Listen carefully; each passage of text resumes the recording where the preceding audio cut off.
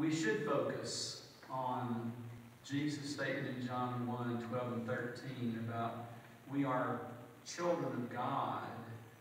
If we believe in Him, we have the power to become children of God. We're not children of God just because we believe, but we have the power, we have the right, we have the authority to become children of God. The Apostle Paul adds to that in Galatians chapter 3, verse 26 and 27, when he says, you're all children of God, you're sons of God through faith in Christ Jesus.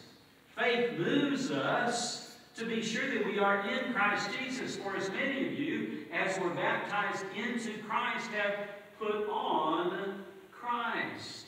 We are in Him. He is in us. We're all wrapped up, tied up, tangled up in Jesus, as I mentioned last Sunday, I think.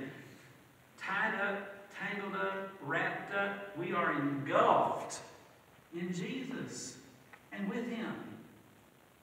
That begins when by faith we come to the point of repenting of sin, turning away from self, and submitting ourselves to God to live for Him, and receiving the blessing of salvation when we're buried in water, at which point the blood of Jesus cleanses our sins, and God raises us up to walk in newness of life.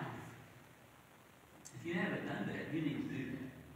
You need to know that you are in Christ Jesus, that you are blessed by Him with all those blessings that are in Christ. We're going to sing 359 in just a minute as a song.